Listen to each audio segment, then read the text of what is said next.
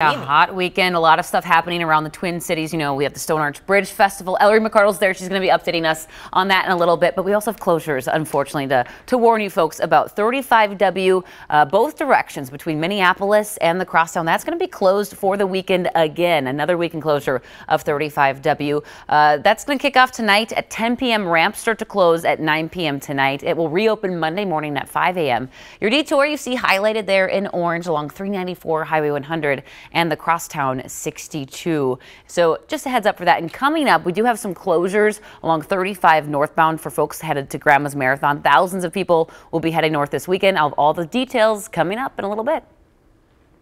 Making news headlines this Friday morning, a scathing report from the Inspector General. The IG ruled former FBI Director James Comey was insubordinate for the way he handled Hillary Clinton's emails, but that he was free of bias. Oddly enough, the report also revealed Comey used a Gmail account to conduct FBI business, to which Hillary Clinton clapped back, tweeting, "But my emails."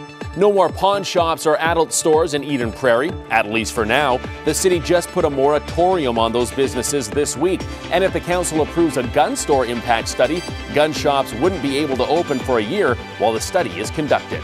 A nightmare at an amusement park in Florida. Take a look at some of these shots from Daytona Beach. A roller coaster derailed last night. 10 people had to be rescued from the cars. 6 of those people had to go to hospital.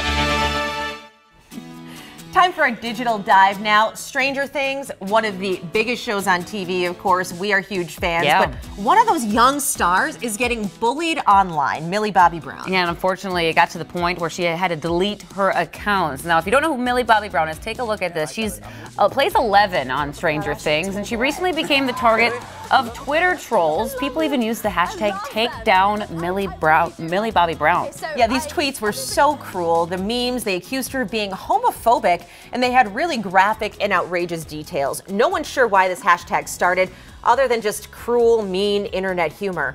The actress has actually been a really vocal advocate for LGBTQ rights. Yeah, she said enough is enough, so she took it down. But a lot of people talking about this on social media this morning. Some people even defending the haters, saying, you know, it's just a joke. But the majority of people are sticking up for Millie Bobby Brown. But there she is again. A lot of you chiming in. Allison wrote on our KARE 11 Facebook page, she's 14. Adults who give this child a hard time need to have their butts smacked. Another person tweeted at us, great. So we had a week of anti-bullying tweets and how mental health is important. And now a week of people harassing Millie Bobby Brown with homophobic memes. Twitter is sure a great place. You can note the sarcasm there. And then this was the last tweet from Millie Bobby Brown. She says, be nice every day. Kindness is the key to a happy life. A young 14-year-old knows a lot about that. And of course, we want to hear from you. Head over to our KARE 11 Facebook page to join the conversation. A lot of comments coming in, you guys, because again, we see this all the time, but it's so sad when it's gone to the extent where someone has to delete their account. Yeah.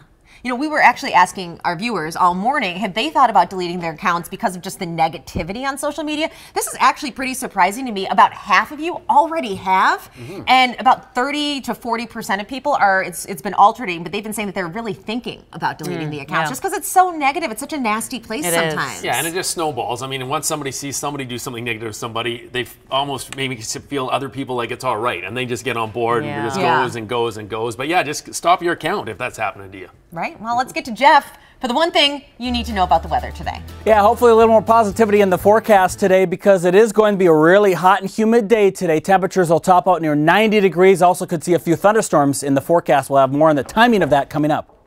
All right, Jeff, thank you. In other news this morning, political cartoonists at newspapers are supposed to push the envelope, but it cost one cartoonist in Pittsburgh his job.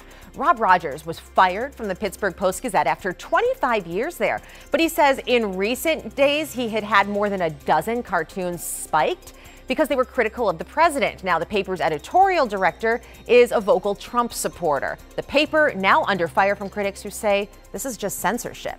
Well, they can drive, but should they vote? Of course, I'm talking about 16-year-olds.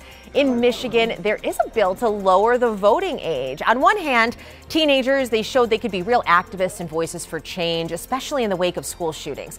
But on the other hand, don't we all know some 16-year-olds that don't make great choices?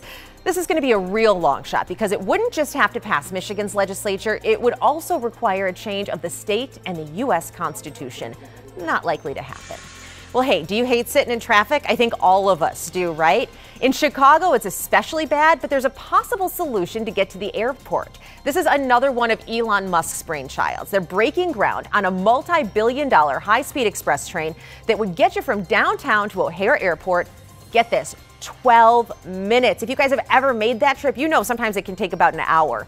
This underground train could be open in just 2 years.